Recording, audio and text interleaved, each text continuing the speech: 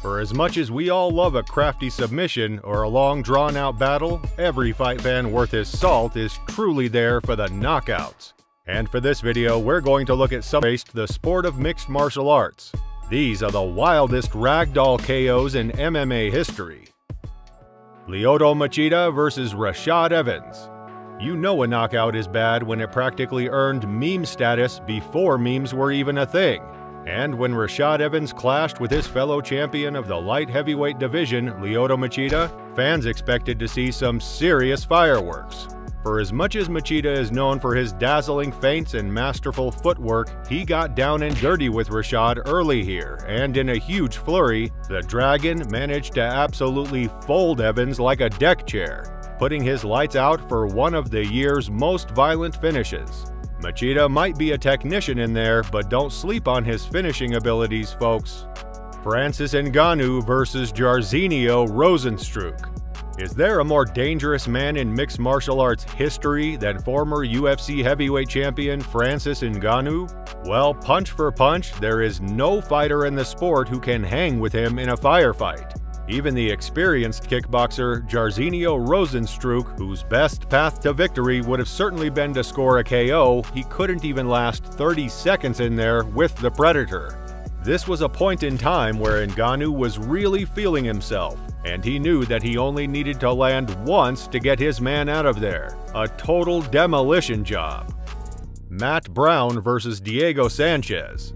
It's crazy to think just how many great fighters Matt Brown has managed to outlast in the UFC. Entire careers have started and ended while this welterweight icon has been doing work.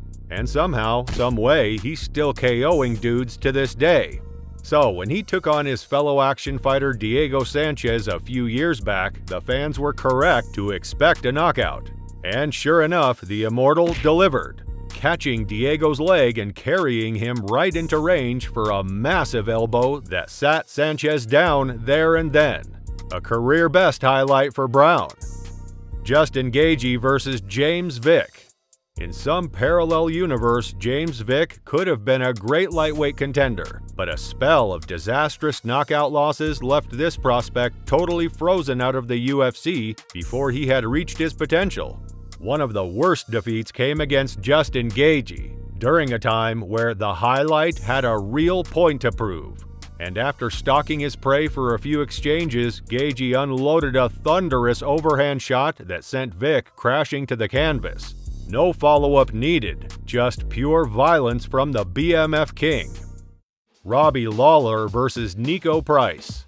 Retirements in MMA are often quite a sad experience. It's a cruel sport, and more often than not, most fighters end up going out on a real low.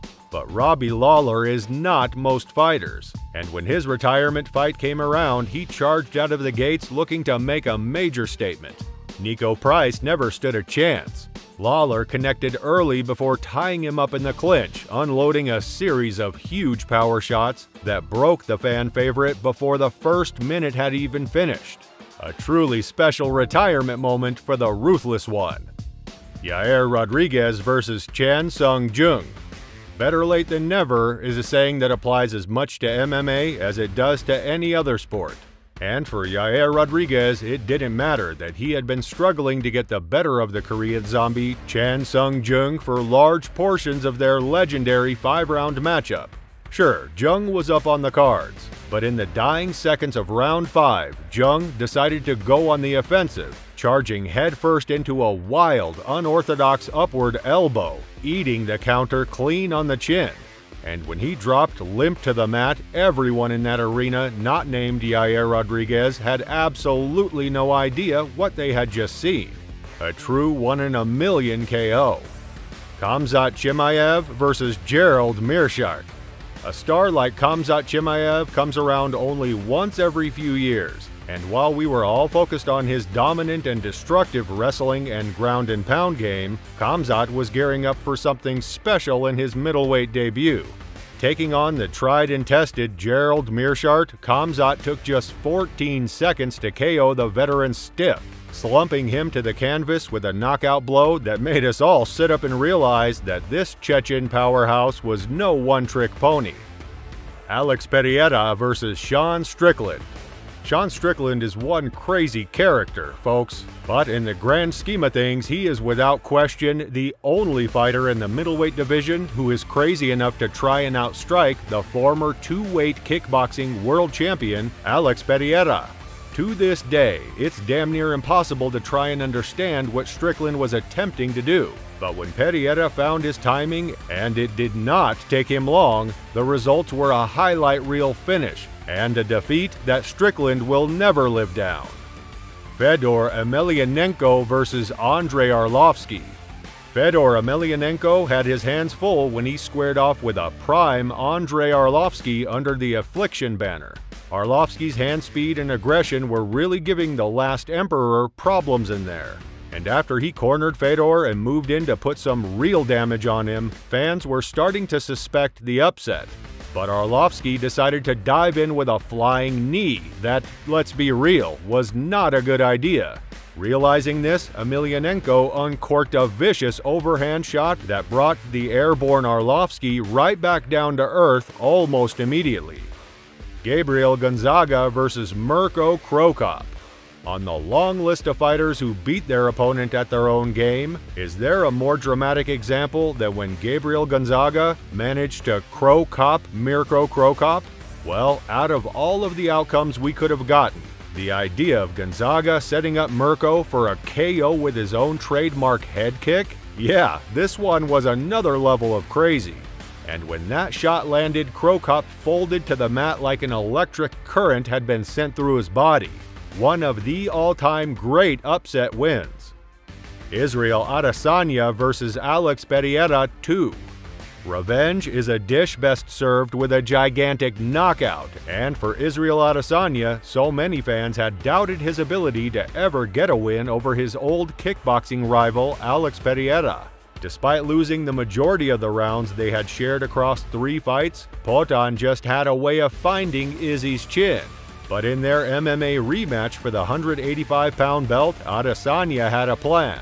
This time he wasn't prepared to play it safe. This time he had to dive headfirst into the fire. And just as it seemed like Pereira was about to move to 4-0, Adesanya sprung the trap. Instead of cowering and trying to defend, Izzy fired off a counter shot, stunning Pereira enough to land the one decisive blow that would win him his belt back. A KO of the Year contender, a magical performance. Jiří Procházka versus Volkan Ozdemir. Jiří Procházka had some pretty considerable hype behind him by the time he debuted in the UFC's 205-pound division. So much so that the promotion decided to give him a top 10 test immediately, setting him up for a clash with Volkan Ozdemir. And man, did Jiří take this opportunity with open arms. He set a crazy pace early on, letting the fans know exactly what type of fighter he was. And when Volkan began to wilt, Procházka piled on the pressure, eventually connecting with a huge overhand that signaled to the rest of the light heavyweight division that a new contender had arrived. Little did we know, but we were watching a future champion make his first definitive statement. Francis Ngannou versus Stipe Miocic 2. The Francis Ngannou who faced Stipe Miocic for the heavyweight title at UFC 220 was a far inferior fighter to the one who bulldozed his way through the division to get his rematch. And in that opening round, in there with the champ, you could just tell that Stipe wasn't feeling too confident. I mean, would you, if you were faced with power like Ngannou's? In the second round, Miocic was forced to open up his offense, and after staggering Francis with a huge counter shot, he rushed in for the kill. Unfortunately, this mistake proved to be his undoing, and this time when Ngannou found his mark, there was no getting up from it. Jorge Masvidal versus Ben Askren. If you talk a big game, you better be prepared to back it up when it matters most. And when it came to the welterweight showdown between Jorge Masvidal and Ben Askren, these two guys talked their way into one of 2019's most memorable feuds. But on fight night, only one man was able to deliver the goods. Masvidal immediately launched himself into an audacious flying knee, reading Askren's intentions like a book. And when that knee landed, Ben was as stiff as a board. And those follow-up shots to the very clearly unconscious Askren, Well, if you ask Jorge, he'll tell you that they were super necessary. Michael Chandler versus Tony Ferguson. And finally, we end on a knockout that left an entire sport with a tear in their eye. Tony Ferguson's prime years contained some of the most memorable performances in the history of the lightweight division, but to say that his decline was a tough watch would be putting it lightly. After a strong opening round against Michael Chandler, Tony seemed to be getting back to his old self. However, fate had something cruel in store for El Cucuy, and in a moment of sheer brilliance, Chandler unloaded a monstrous front kick that landed flush on Tony's chin, sending him into the stratosphere for one of the year's most vicious KOs. From blatant eye gouging to trying to rip your opponent's knee apart, we're bringing you some of the most disgusting examples of terrible sportsmanship in MMA that we could find. And to kick things off, we have a UFC title fight finish that left a bad taste in everyone's mouth. Jon Jones deserves all the credit in the world for how he adapted to the odd karate style of Lyoto Machida and came back from an uncertain round 1 to finish the Dragon in round 2. But when he caught the former champ in that standing guillotine and just let his unconscious body drop to the floor, indeed, it was a cold, badass moment. But that was a highly disrespectful thing to do to such an esteemed championship-level icon. However, things get even worse for our next entry and a later appearance from UFC 1 finalist Gerard Gordeau. In a tight clinch exchange with his opponent Yuki Nakai, Gordeau was filmed very clearly gouging at his opponent's eyes when the ref wasn't looking. That's a dirty move, right? Well, to make things worse, Nakai actually lost all sight in one of his eyes after this fight, giving the event a much darker conclusion. You guys ever heard of Josimar Palhares? Well, on the surface, he's a talented grappler with a mastery of leg locks. But for some reason, this dude refuses to let go of subs. And his reputation for destroying limbs has caused him to be blacklisted by most serious promoters. And when he caught Jake Shields in a Kimura, those extra milliseconds of torquing on his arm could have done immense damage. This guy is a total barbarian in there. Look up the term dirty fighter in the dictionary and you'll likely find a picture of Gilbert Yvel staring back at you. This dude is an all-timer when it comes to fouls and getting himself DQ'd, and he even let his infamous rage get the better of him by KOing a referee who he felt was trying to fix one of his fights. Yvel even kicked him when he was down just to make sure he had gotten his point across. Sure, this Finland-based ref was clearly corrupt and doing his utmost to screw Yvel out of a win. But was it all really worth it? That's the question. Very few MMA promoters in the world would go near this dude after this massive controversy, and can you really blame them?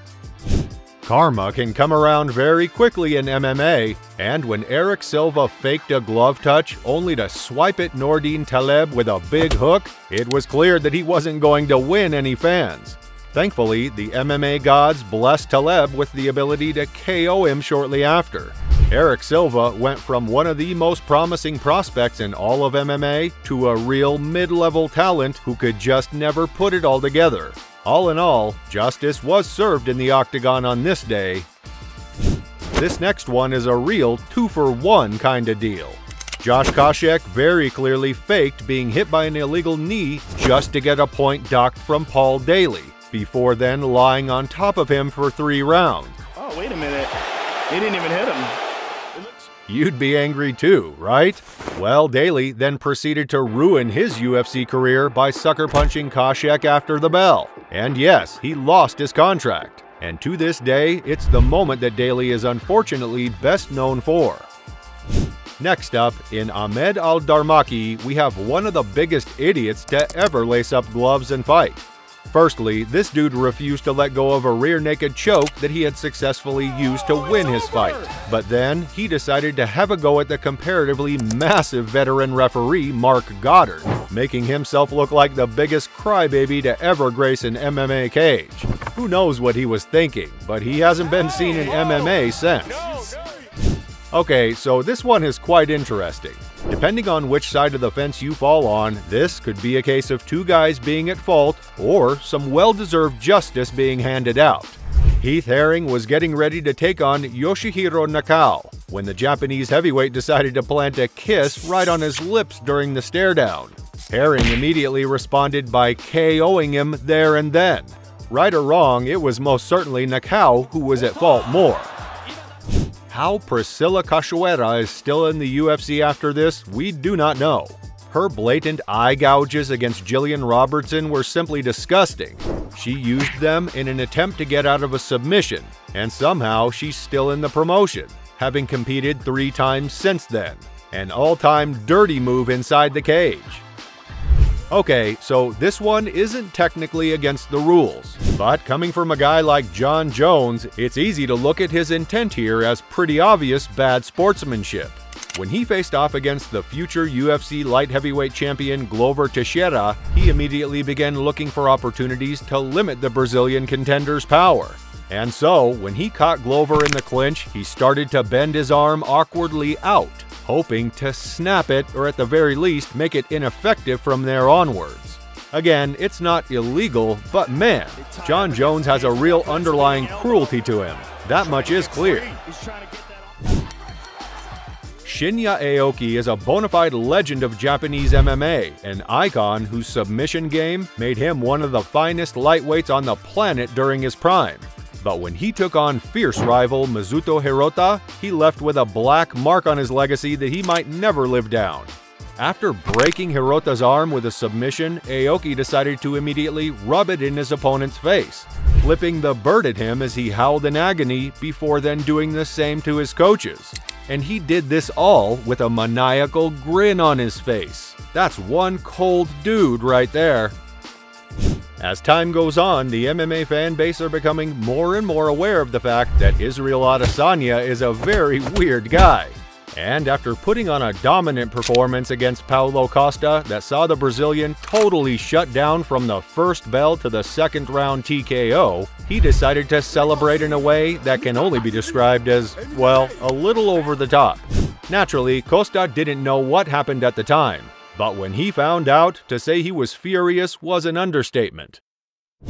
Just how far can you take things when it comes to punishing someone who has trash-talked you?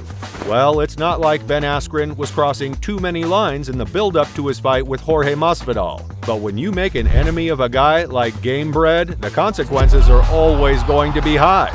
So when Jorge finished the fight in a record-breaking 5 seconds with a huge flying knee, his super necessary follow-up punches and the mocking celebration seemed extremely cruel.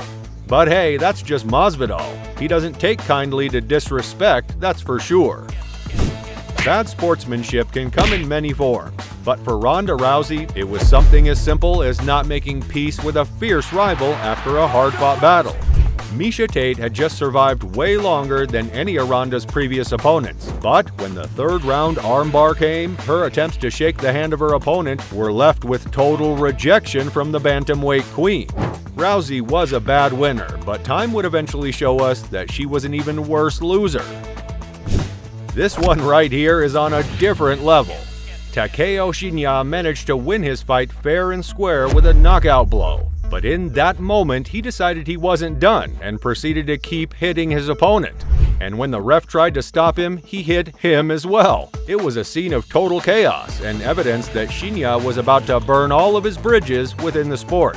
Eventually, Shinya was restrained, but this is one of the worst post-fight moments you will ever see in mixed martial arts. TJ Dillashaw is one insanely competitive dude. His reputation as a bit of a jerk in the gym translated to a heated feud with his former teammate Cody Garbrandt. And when they met for the bantamweight title at UFC 217, Dillashaw's eventual TKO win came with some added personal meaning. And in that moment, he couldn't help himself but roar like a maniac in the clearly concussed Garbrandt's face. Call it a warranted release of energy if you like, but it's definitely not good sportsmanship in our book. Okay, so this one on the surface looks pretty bad. Keith Hackney was trying to fight his way out of Joe Sun's grip, and because the early rule set of the UFC was so loose, hitting your opponent in the groin was actually legal. And so, that's exactly what he did. But here's the thing, If you feel bad for Joe-san, just know that he's currently in jail for the most horrific of crimes, which we can't even get into without risking demonetization. So we're not too mad at Hackney here. In fact, some might say that Joe-san deserves worse. And finally, we come to another guy whose reputation as a dirty fighter precedes him. Mike Kyle had gotten into a pretty heated feud with Brian Olsen ahead of his fight, and despite getting what looked like a perfectly good TKO victory, Kyle decided that he was not finished. And after pushing the ref out of the way, he went back in to land several more shots, eventually getting his win overturned to a DQ loss. A reputation-destroying performance. Makes you wonder just what was going through this guy's mind. Look, we all love a good overhand knockout punch, but when it comes to mixed martial arts, there is no knockout technique more electrifying than a spinning kick. And the capoeira expert uses these techniques far better than anyone else. These are the wildest capoeira KOs in MMA. And to kick things off, what better place to begin than with one of the purest capoeira users in the sport? Marcus Aurelio is a capoeira technician through and through, and in this early career fight against Keegan Marshall, he did not make any attempts to disguise his intentions. No, Aurelio was going for the kill, and he was gunning for a finish using his beloved capoeira. And when he finally spanned into range and found his opponent's chin, it was one of the most unique KOs you will ever see. A 720-degree spin with the first arc as a rangefinder? Yeah, this was a wild technique to even attempt. And the connection on his target's chin ensured that Aurelio would earn himself one hell of a viral moment. And trust us, we're not done with this capoeira master for this video just yet. Another classic example of clean capoeira technique comes in next, as Cairo Rocha span with the fluidity of a man who has been throwing these kicks for decades. Everything from the speed and accuracy to the perfect judgment of the distance between himself and his target. It was all perfect. Some fighters can throw spinning attacks like a boxer throws a jab, total efficiency of movement. And when this kick landed, its impact was immediate, a brutal knockout and a highlight that any striker would be proud of. Capoeira has its drawbacks as a base skill for MMA, but when it's good, it can be absolutely lethal. If you've ever watched a capoeira demonstration in full fight, a lot of entertainment stems from seeing two practitioners spinning and interweaving their kicks so closely that you just cannot believe that they're not landing on each other. And for this amateur MMA fighter, Ollie Flint, he seemed to take a leaf out of the capoeira book. But instead of dancing with his opponent, he used his knowledge to land on the inside of his rival's own kick. It's not often you see a perfect example of a kick being used as a counter, but that is exactly what we saw here. If you don't have the courage to take risks, you're never going to end up with moments like this. And for the former UFC fighter Brian Ebersole, he decided to attempt the most bizarre technique in all of combat sports out of nowhere during this regional level fight. For some reason, Ebersole took it upon himself to throw a cartwheel kick with absolutely zero telegraphing. Sure, he could have very easily looked foolish if he had lost, but somehow, some way, it landed. You could watch MMA for another 10 years and never see a knockout quite as wild as this one. A 10 out of 10. So, we're going to break our own rules here for a bit. Sure, this KO came from an esteemed kickboxer, Raymond Daniels, and it wasn't actually a kick. But this beautifully executed KO was filled to the brim with capoeira flair. Daniels hypnotized his opponent with his spinning movement here, but instead of doing the expected thing and uncorking his hips with a kick, he decided to fool everyone and switch to an overhand. Was the spinning motion really necessary? Maybe, maybe not. But you can't argue with the results, and Raymond Daniels has a better highlight reel than most. For this one, we'll leave the final judgment up to you. But when Joaquin Buckley had his kick caught by his opponent, he had a few options.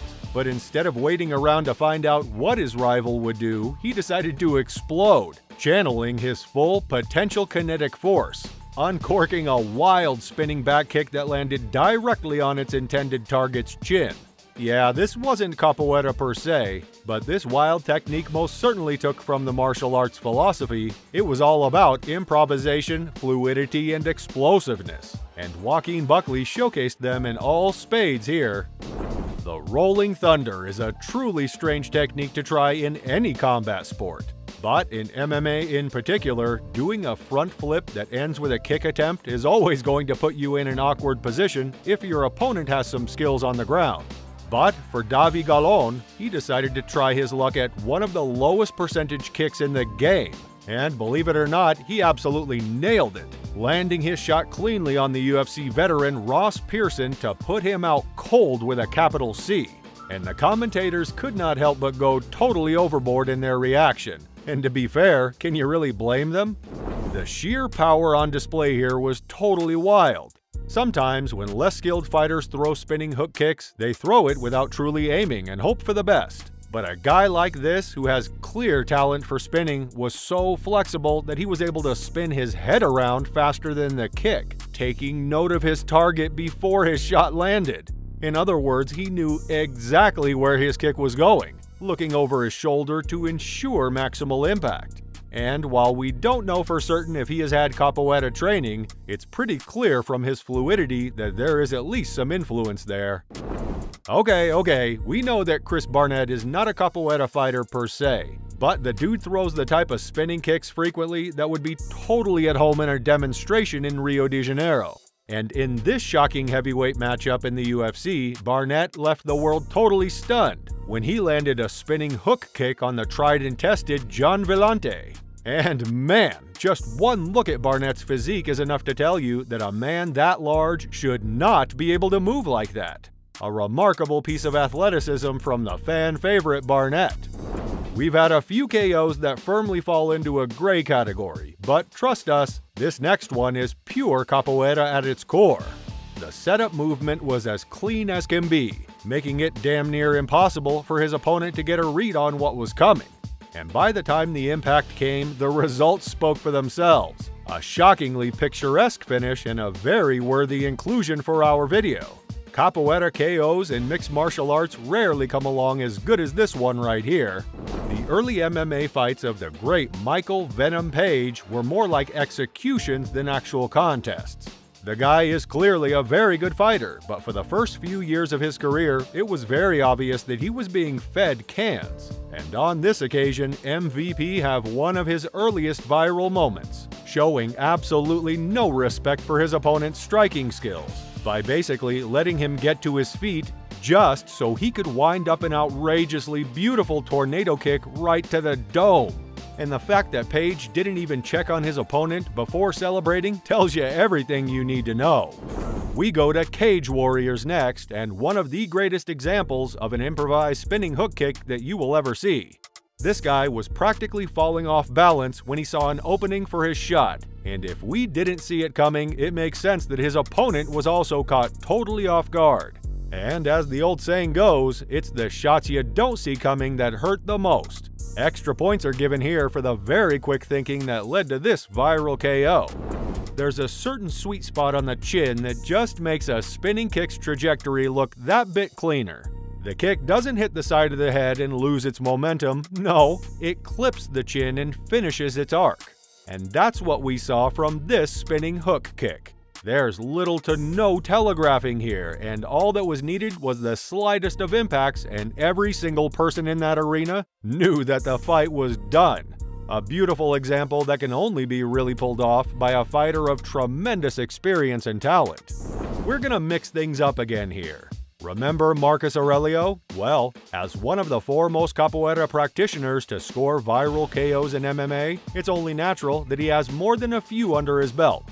And for this clip, he used his wide, arching spins to shepherd his opponent right onto the cage side. And once he had him exactly where he wanted him, instead of spinning once more, he threw every inch of power he had into an audacious jumping switch kick that sent his adversary with a one-way ticket to the Shadow Realm. We have a very relevant knockout coming in next, with one of the few fighters to make it to the UFC with a capoeira base. Eliseo Zaleski dos Santos might not have made it all the way to the top of the middleweight division, but he does hold a spinning kick KO over the current champion of the weight class, Sean Strickland. And for a pretty obscure fighting art in the sport of capoeira, this is one hell of a feather in his cap. Strickland, just like the rest of us, never saw it coming.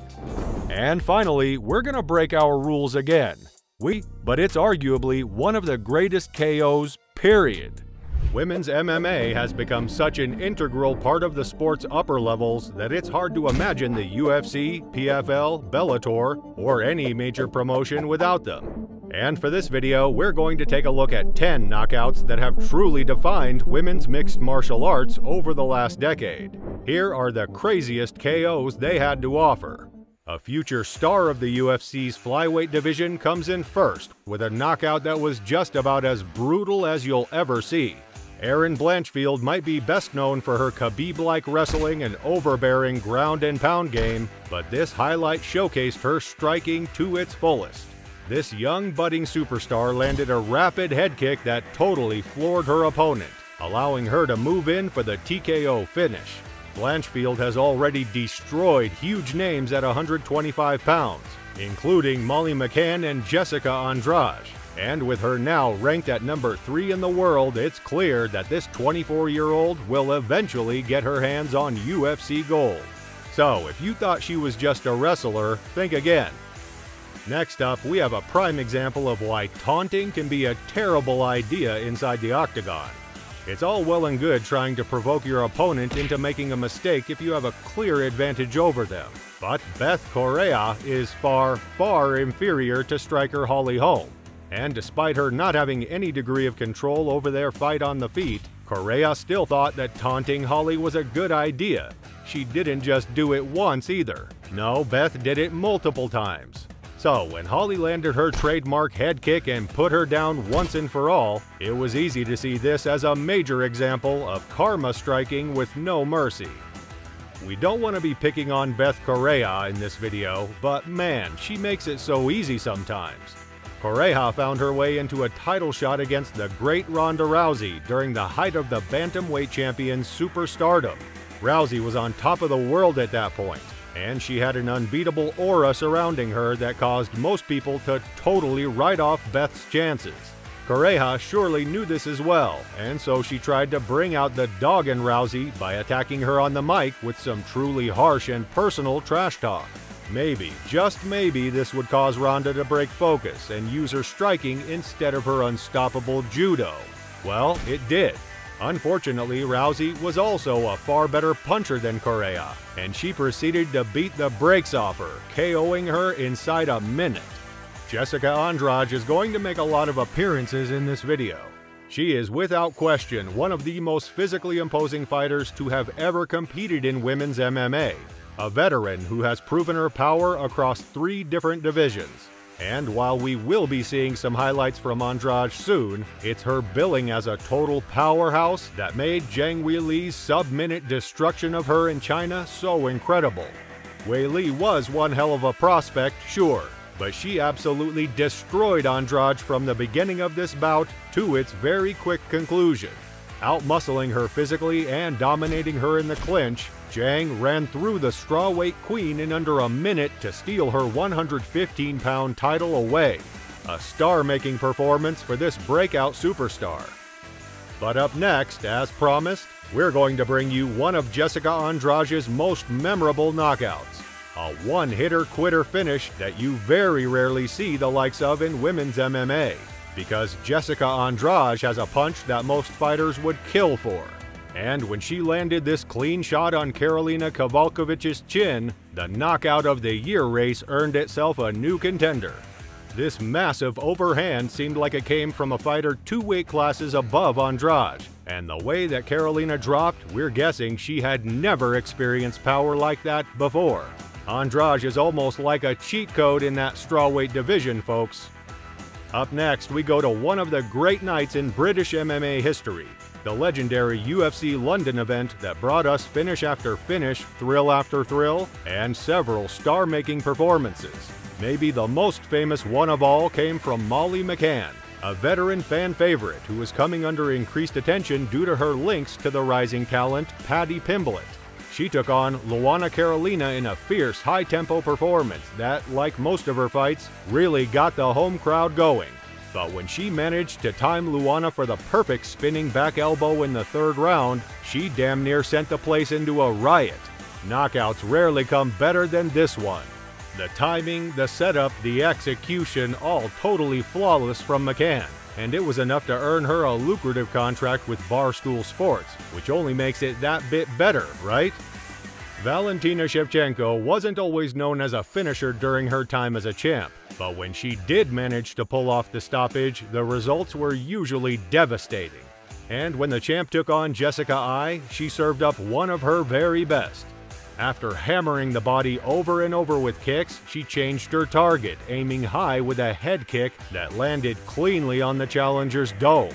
The follow-up shot sent Ai to the shadow realm once and for all, making this by far and away the most emphatic finish on Valentina's title reign. A truly destructive statement to the rest of the division. There's nothing quite like seeing two of the greatest fighters in a division's history facing off. And when Zhang Weili and Joanna Jędrzejczyk fought for the first time, that bout was one of the greatest in the history of women's MMA, arguably the single best fight of all time. But their rematch? Well, that was a lot more straightforward. Zhang had evolved into something truly beyond Joanna, and after muscling her way through an impressive first round, she landed the spinning back fist from hell that would send the legendary Polish champion straight into retirement. A picture-perfect knockout in a fight that marked a real passing of the torch at 115 pounds. Speaking of Joanna, we unfortunately have to include her again with yet another famous defeat in her back catalog. Though she was a legend of the sport, her later years saw several other major stars of the strawweight division rise up and take some of her momentum and make it their own. Thug Rose Namajunas was the first fighter to truly get the better of Joanna, coming into their strawweight title fight at the height of Joanna's fame. But man, she did not take long to assert herself on this fight. Despite being more a grappler than her Muay Thai counterpart, Namajunas took charge of the striking early, dropping Joanna to the mat in one of the opening exchanges. The fans, the commentary booth, and maybe even Joanna herself probably thought it was a fluke. But when Rose landed for a second time, she actually caused the champ to tap out, although the TKO was caused. A perfect performance. Jessica Andrade makes her final appearance on this video, this time for the totally insane finish to her clash with Rose Namajunas for the title. After Rose beat Joanna for a second time, people really started to wonder just how far this young sensation could actually go. And so, when Jessica Andrade stepped up to the challenge for the belt, Rose was expected to take home a comfortable win. For the opening minutes, it certainly looked as though she was about to do just that. But after latching on to an ill-advised Kimura attempt in the clinch, Andrade managed to hoist Namajunas into the air and slam her down on her head with an almost WWE-esque level of flair. Should Rose have let go of her sub attempt? Probably. But this was a uniquely violent KO, that's for sure. How could we make a video like this and not give a mention to this legendary moment? Both Holly Holm and Ronda Rousey have already featured here early on, but this is the moment that will define their careers for decades to come. Rousey had all the hype coming in. She was this unbeatable force of nature at the top of the bantamweight pile. And in Holly Holm, she had another contender being brought forth for the slaughter. Or at least, that's what we thought. No, as it turned out, Rousey's ability to strike had been severely overstated. And in there with a multiple-time world championship boxer, her entire game unraveled for the world to see. Holm beat Rousey in every facet of this fight. And when the second round came and a straight shot staggered the unbeaten champ, Holm landed her signature head kick over the top to bring Ronda's empire crashing down around her. And finally, we come to Cris Cyborg's featherweight title defense against the rising bantamweight queen, Amanda Nunes. Cyborg was the favorite here. She hadn't lost in a decade, and by the time she landed in the UFC, she had a terrifying aura about her. A reputation as the most fearsome KO artist in the history of women's MMA. Nunes, who was making her 145-pound debut, was a pretty commendable knockout artist in her own right. But how could she ever hope to survive in there with her fellow Brazilian brawler? Well, as it turned out, Nunes was not afraid, and when she dove headfirst into the flames with Cyborg, she somehow managed to get the better of her almost immediately. A 10-year reign of dominance came crashing down with a series of massive punches, and it took her less than a minute. An insane fight-ending sequence. From pre-fight nightmares to harrowing scenes in the cage, for this video we're gonna take a look at just how dangerous MMA can be. Here are some MMA fighters who nearly died doing this sport. And to kick things off, we have one of the most insane wins in UFC history. Cal Worsham might not be a name that is immediately familiar to most modern fans, but when he took on Zane Frazier, he was forced to dig deeper than you could ever possibly imagine. After eating a massive step-in knee from his much bigger opponent, Worsham kept a solid poker face. What we didn't know was that Frazier had just shattered Worsham's ribs, causing a collapsed lung and damage to his heart. Seriously, we cannot overstate how dangerous this could have been. Thankfully, this dude had the heart of a lion and somehow took down and TKO'd Frazier within the opening 3 minutes. If he had eaten another shot to the chest, this potentially life-threatening situation would have no doubt escalated into something far darker. Robert Whittaker was just hours away from defending his middleweight crown against Kelvin Gastelum when he was forced to pull out of the contest, leaving the main event in tatters. According to his team, Whittaker had to undergo emergency surgery due to a collapsed bowel and abdominal hernia of the intestine. Had he fought against Gastelum as planned and received a blow to the midsection, this could have turned into a fatal moment for the Reaper.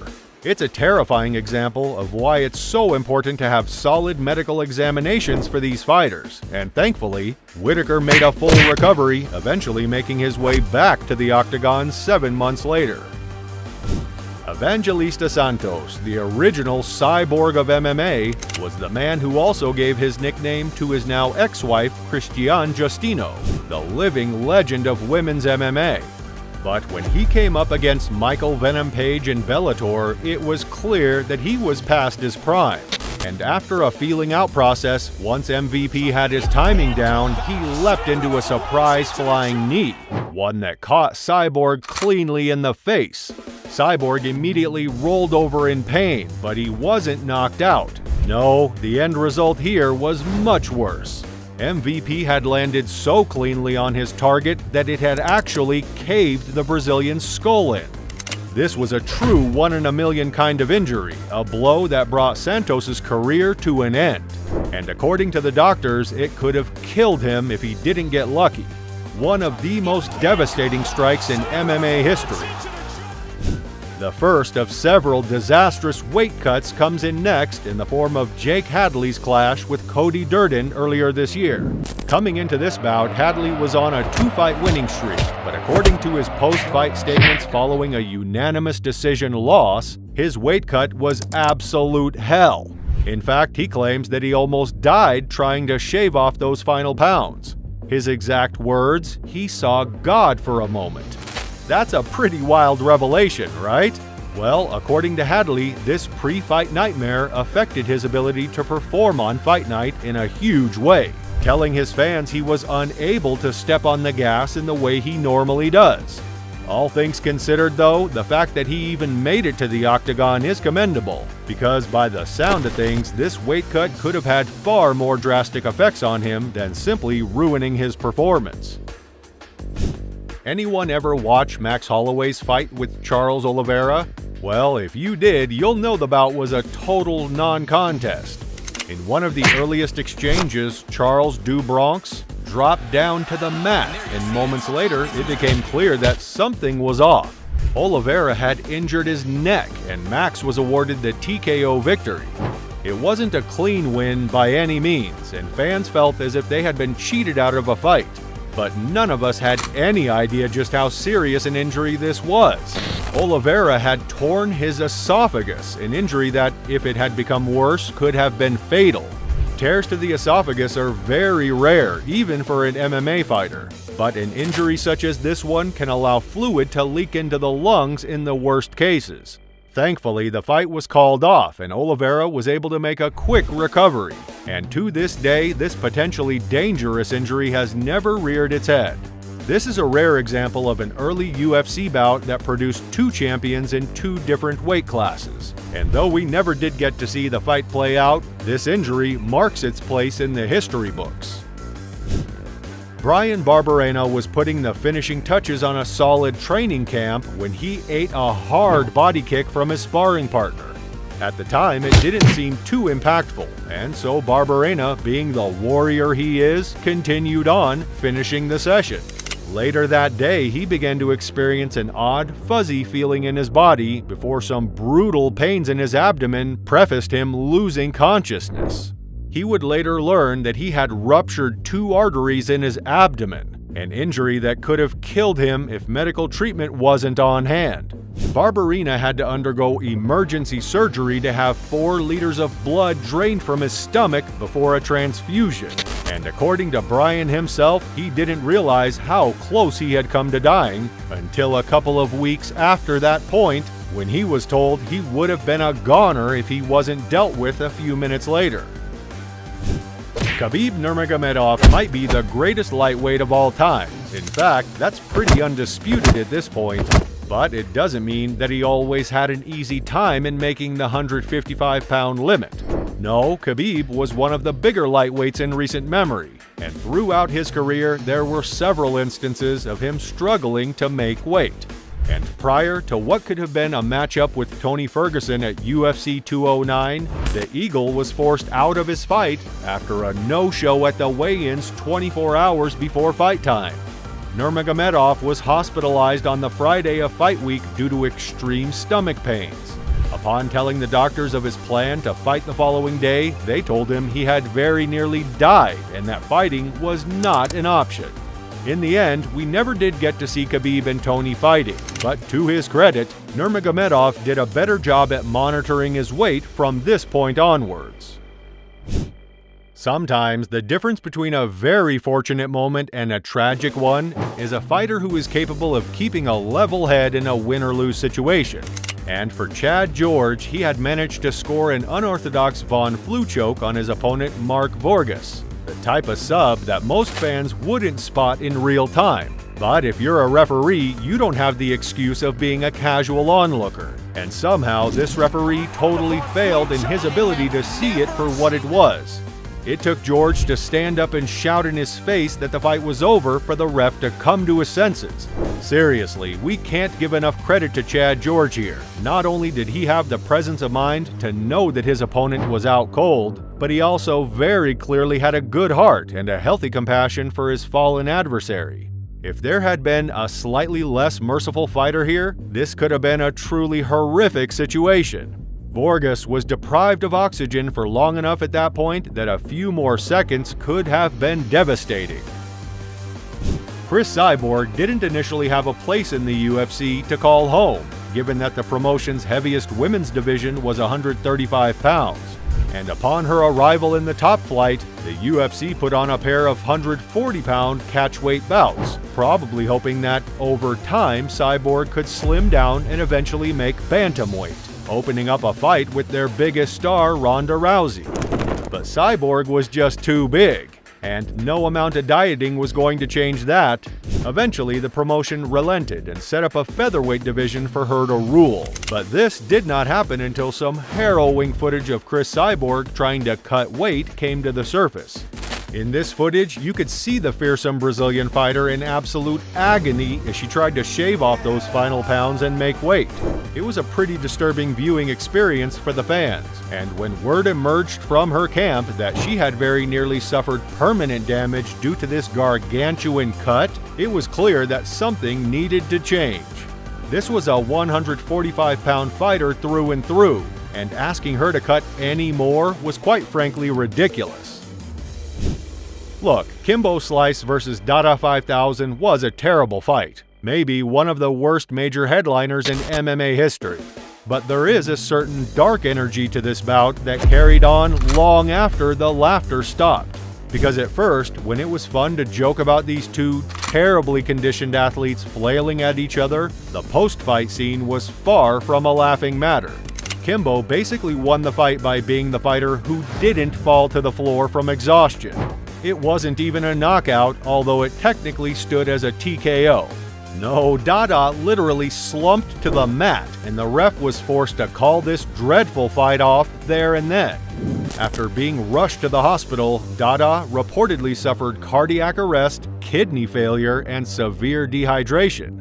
On top of that, Kimbo would fail a drug test for the bout and would tragically pass away just 4 months later from heart failure. It was a real freak show matchup on paper, a matchup between two very unskilled street fighters that wasn't truly for the hardcore fans, but this bout took on a far darker tone as time went on. One of the most infamous matchups in MMA history on many different levels. MMA is a pretty crazy sport, full of high stakes and tension, and with that being the case, it's only natural that things get a little zany from time to time, and these are 20 of the most ridiculous moments you'll ever see in mixed martial arts. And what better way to kick things off than with perhaps the single most awkward post-fight interview of all time? We'll set the scene. Gray Maynard had just managed to TKO Rob Emerson with a slam that seemed to cause major pain to his opponent's ribs. The problem? Well, Maynard himself was KO'd by the slam as well.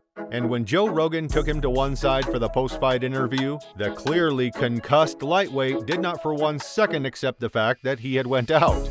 Joe being Joe, he decided to make things extra awkward by forcing the very confused Maynard to watch the slam back, talking him through his self-knockout stage by stage. Yikes. Take a look at this. Look at the replay, bro. Bro, look at the replay. You picked him up, watch the dump, bang. You hit your head down, now watch this. You're out. Watch this. He's done right there. He is done, but so are you. You're unconscious. Look at you roll over. You're completely unconscious. My arm's your stuck eyes, under his back. I understand, but your eyes were rolled back in your head. You were out cold. No, it wasn't. But what about this all-time great mismatch, where the credentialed boxing legend James Toney decided to trash talk the entire sport of mixed martial arts, calling it a joke and promising that he would beat any active MMA fighter on the planet. Funnily enough, Dana White accepted that challenge, and Toney was absolutely ragdolled by Randy Couture on live TV for our viewing pleasure. One of the weirdest MMA fights of all time. But not all ridiculous moments need to be drawn out. No, this otherwise uninteresting matchup between Smilin' Sam Alvey and Dylan Andrews was made legendary by some random crowd member's decision to shout instructions at the fighters. And as soon as he did, the whole arena erupted in laughter, along with the two athletes themselves.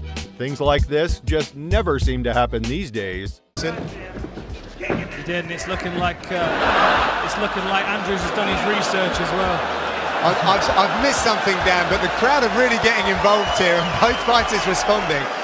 Diego Sanchez is a true one-of-a-kind, a totally intense character who was known for his wildly entertaining fighting style. And when his chin eventually dropped off, he was still revered by the sports fan base for his years of service, even if his interviews got weirder and weirder.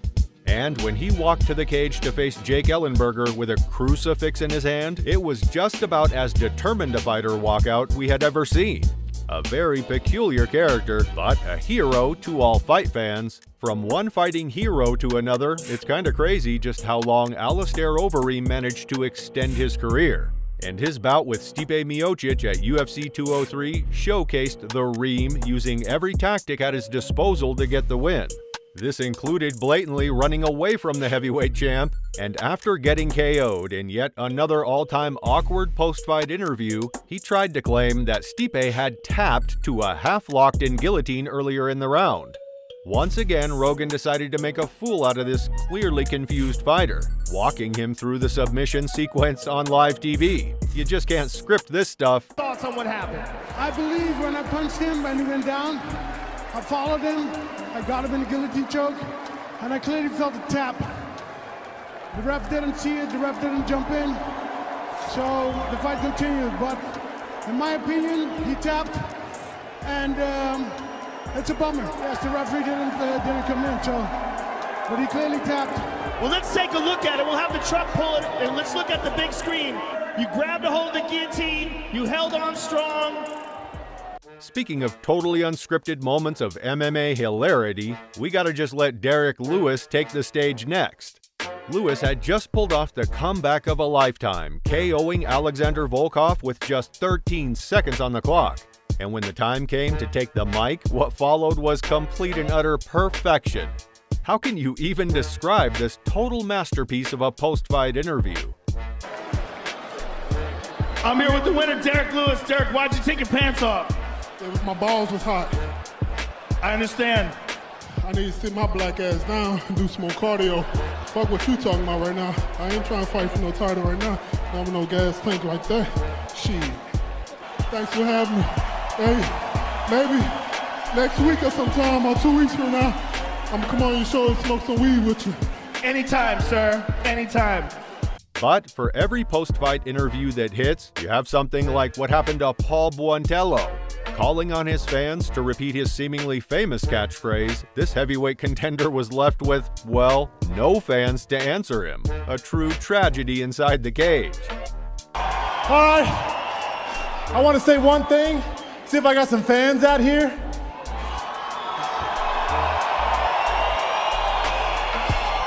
You ready? Here we go. Don't fear me. Come on, baby.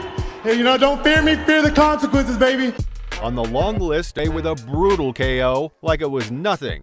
Mike Perry is another man who is known for brutal KOs and a genuinely tough attitude. But when he tried to walk out to the theme tune from the Halo video game franchise and the UFC accidentally put on Halo by Beyonce, he decided to go with it. And the results were totally hilarious. Coming off a pretty disciplined win, DC, I thought, over Mickey Gall in June inside this very building. What the showed that he has a well-rounded skill set. Hey, somebody said that this was interesting music by Mike Perry in my ear, and Mike goes, what is this song? They put on the wrong song. But Mike, look at him, he just kind of rolls with it, right? That's Mike Perry for you. Just kind of rolls with the punches. I mean, Mike Perry picked it, maybe, I don't know what happened. He picked this song. He picked the song. Did he? Forgot? I mean, he forgot he picked it. There's nothing stronger than a parent's love for their kid, but in this case, we're guessing that Chris Weidman would have been happier without it. After losing his middleweight title by brutal TKO at the hands of a very dominant Luke Rockhold, Weidman's morale must have been at an all-time low. Pushed to give an interview post-fight, Weidman did what he could to assure his fans that he would be back. But just as it seemed like the interview was over, his father, Ray Weidman, grabbed the microphone and made the most ill-fitting declaration of love for his son. Look, the sentiment was kinda beautiful, but the execution was absolutely atrocious. Very much, sir. And everybody, thank you! And this is still my boy! And how could we ever make a list of all-time ridiculous MMA moments and not include the infamous ice spill? The concept was simple. Two UFC champions in Jose Aldo and Renan Barão were serving as cornermen to their teammate Ronis Torres when one of them accidentally spilled a bucket of ice on the octagon floor. Cue a clearly outraged Joe Rogan and one of the most hilarious outbursts we have ever seen on the commentary desk. And looking back on it now, it seems as though he doesn't even know that it is Aldo and Barão he's speaking to. Right there. I've never seen you so excited. Well, I don't want anybody to fall and break their head. This is ridiculous. I'm looking at ice on the ground. Oh, the less time we spend on this one, the better. Fighting is a very physical sport, and sometimes the mind is pushing in one way and the body is pushing in another. And for Justine Kish, getting beaten by Felice Herrig was only the beginning of her problems. As it turned out, Kish had left it all in the octagon that night, including something a little extra on the canvas. Yeah, this one is just flat out disgusting. There's no other way to put it. Greg Hardy was a pretty controversial figure for the entirety of the time he spent in the UFC. Some of this was down to his past problems outside of the sport. But he did actually make his transition. His grasp on the rule set left us with some truly bizarre moments in the cage.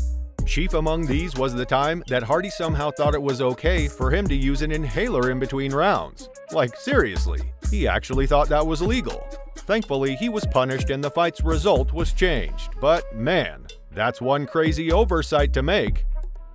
Back in the early days of the UFC, you actually had the choice to wear wrestling shoes if you so desired. But the one drawback to this was that you weren't allowed to kick for obvious reasons. Well, this absolutely genius fighter somehow missed the memo on that, and despite being warned repeatedly against kicking his opponent, he just kept doing it and doing it until the fight was eventually waved off. An all-time great low fight IQ moment. Quentin Rampage Jackson has better comedic timing than some professional comedians. And when he returned to the UFC and took on Fabio Maldonado, his total inability to pronounce the Brazilian's name was just too hilarious to leave out of this video. Considering that he spent months training for this fight too, it's just baffling that he never got around to learning how to say it. Mababo, how you say his name? Fabio Maldonado. Fabio Mababo. When a fighter doesn't want to engage, good luck trying to make them fight. And for Nate Quarry, the only thing he could actually do to make this final minute of his bout with Caleb Starnes interesting for the fans was to openly mock him. And yeah, the UFC cut this dude from the roster as quick as can be in the post-fight. Who knows what Peter Yan was thinking when he decided to throw away a comfortable lead in a championship fight and knee Aljamain Sterling in the face when he was clearly grounded. Sure, it was a solid strike, but Yan lost the fight. He lost the belt, and he lost the respect of many fans for his troubles. A totally baffling mid-fight decision. And finally, we come to one of the craziest and most blatantly disrespectful things the UFC has ever done. Jon Jones failed a pre-fight drug test in the lead-up to UFC 232, causing the Nevada State Athletic Commission to step in and attempt to pull him. With their primary attraction in danger of falling off the bill, the UFC instead decided to move the entire event to California 6 days before it was set to happen. This messed with the travel plans of so many fans, but obviously the UFC didn't care, and Jones very smugly shot down any attempts from journalists to, you know, do actual journalism. And you thought UFC 294's fight week was crazy. Sit down. I'm sitting down. Well, I want to take the mic from her. Better questions, better journalism. I don't understand what your question is. Is there a real reason? Better journalism. Better journalism. You suck. Better journalism. Hold on. Let him talk. What's the question? What's the reason for Jon Jones having a picogram in his body? Yeah, that's been the topic of that's this entire. I'm asking him. Yeah, well, I told you, like I told.